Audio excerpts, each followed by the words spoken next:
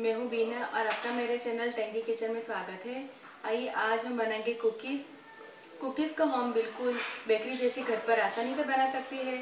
अगर आपके पास ओवन ना हो तो आप इसे कढ़ाई में भी बेकरी जैसी अच्छी टेस्टी बना सकते हैं और ये बनती भी बहुत टेस्टी है। तो आइए हम कुकीज़ बनाना शुरू करते हैं।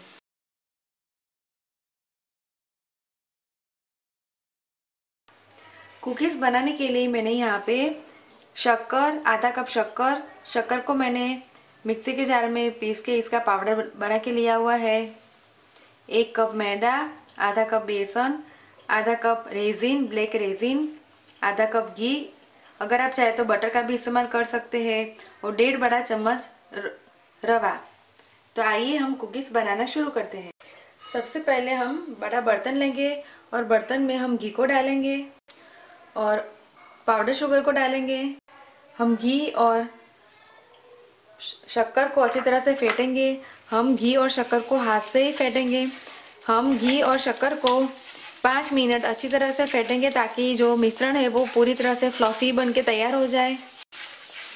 कुकीज़ में हमने बेकिंग सोडा और बेकिंग पाउडर का बिल्कुल इस्तेमाल नहीं किया, फिर भी कुकीज़ है वो काफ़ी सॉफ्ट बनती है। घी और शक्कर के मिश्रण को इस तरह से फेंटने से कुकीज़ है वो काफ़ी क्रिस्पी और सॉफ्ट बनती है। देखिए मिश्रण है वो पहले से काफ़ी फूल के तैयार हो गया है, कितना फ्लफी बना हुआ है, पूरा क्रीमी जैसा लग रहा है। अभी और इसे हम थोड़ा सा फेंटेंगे।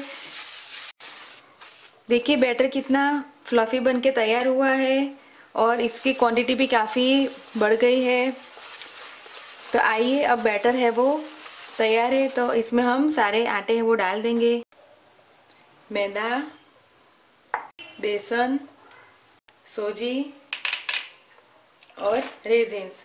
अब सबको मिक्स करके इसका डो बना के तैयार करेंगे। देखिए डो है वो अच्छी तरह से बनके तैयार है। हमने ऐसा डो बनाने के लिए बिल्कुल दूध का भी इस्तेमाल नहीं किया, बिना दूध के ही डो है वो अच्छी तरह से बनके तैयार है। तो आइए अब हम इसके कुकीज़ बना के तैयार करेंगे। कुकीज़ को हम कढ़ाई में बनाएंगे, तो कढ़ाई को हम प्री हीट के लिए रख देते हैं। मैंने कढ़ाई को गैस के ऊपर रखा है और नमक मैंने यूज़ किया हुआ डाला है। अगर आप चाहे तो फ्रेश नमक भी इस्तेमाल कर सकते हैं, और यूज़ किया नमक हम दोबारा भी कुकीज़, केक, नानखटाई बनाने में इस्तेमाल कर सकते हैं। और चम्मच की सहायता से हम नमक को ऐसे अच्छी तरह से स्प्रेड कर देंगे। और अब हम कढ़ाई को ढक के हम इसे 10 मिनट तक प्री हीट करने के लिए रख देंगे, और तब तक हम कुकीज़ को गोल शेप देकर तैयार करते हैं। कढ़ाई प्री हीट होती है तब तक हम कुकीज़ बना के तैयार करेंगे। देखिए मैंने बड़ा नींबू का साइज़ का मैंने डो लिया है, और अब हम इसे 2 हाथों में ऐसे बीच में पेड़ा जैसा शेप देंगे, और इस प्रकार से हम सारे कुकीज़ तैयार करेंगे। मैंने यहाँ पे ग्रीस की हुई प्लेट ली हुई है। प्लेट के ऊपर मैंने घी लगा के उसे ग्रीस किया है, और ग्रीस की हुई प्लेट के ऊपर हम कुकीज़ को बना के तैयार करेंगे और रखेंगे। देखिए कुकीज़ सारी बनके तैयार है। इतने आटे में से 11 कुकीज़ बनके तैयार हुई है। आइए अभी 10 मिनट भी हो गया है और कढ़ाई है वो अच्छी तरह से प्री हीट हो गई होगी। तो अब हम कुकीज़ को बेक करने के लिए रख देते हैं। कढ़ाई प्री हीट हो गई है। मैंने कढ़ाई के अंदर ऐसा स्टैंड रखा है, और अब हम प्लेट को रख देंगे। गैस का फ्लेम हम बिल्कुल स्लो करेंगे, और कढ़ाई को ढक के हम 25 मिनट बाद इसे चेक करेंगे। फ्लेम हम बिल्कुल स्लो रखेंगे। कुकीज़ को बिल्कुल स्लो गैस के ऊपर हम बेक करेंगे। तो आइए 25 मिनट बाद हम कुकीज़ को चेक करेंगे। 25 मिनट हो गई है। आइए कुकीज़ को हम चेक कर लेते हैं।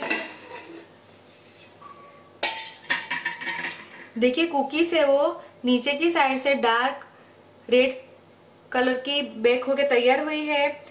कुकीज़ काफ़ी फूली भी है, डबल हो गई है। तो आइए हम गैस का फ्लेम बंद करते हैं, और कुकीज़ को बिल्कुल ठंडा होने के बाद हम इसे निकालेंगे, क्योंकि अगर हम गर्म कुकीज़ को निकालेंगे तो वो टूट जाएगी। तो आइए अब इसे हम बिल्कुल ठंडा होने के बाद ही हम इसे निकालेंगे। कुकीज़ को निकालने के लिए मैंने ऐसा फ्लैट स्पून का इस्तेमाल किया है। देखिए कुकीज़ है वो बनके तैयार है।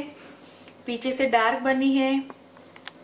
तो आइए कुकीज को हम प्लेट में निकाल लेते हैं।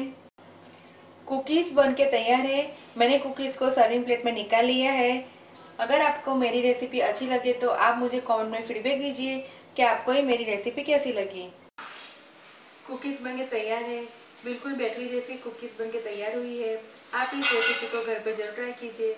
अगर आपको मेरा वीडियो पसंद आए तो आप मेरे वीडियो को लाइक कीजिए, ज़्यादा से ज़्यादा शेयर कीजिए और मेरे चैनल को सब्सक्राइब कीजिए ताकि आप मेरे और भी नए वीडियो देख सकें। दोबारा फिर मिलेंगे, तब तक के लिए थैंक यू, बाय।